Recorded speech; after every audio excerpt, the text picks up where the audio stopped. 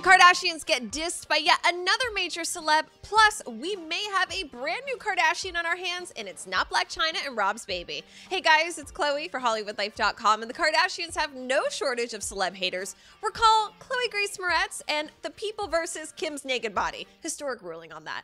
Anyway, it looks like another actress has thrown some major shade at the clan, none other than Princess Diaries herself, Anne Hathaway. Anne posted this pic with the caption, "In a world full of Kardashians, be a Helena Bonham Carter." Kind of random either way here, but Anne got so much hate that she actually deleted the pic and posted this instead, claiming that the shade was totally unintended.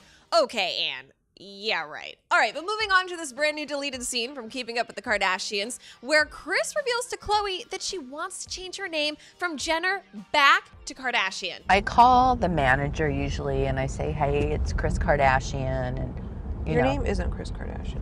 I'm going to change my name back to Kardashian. Why?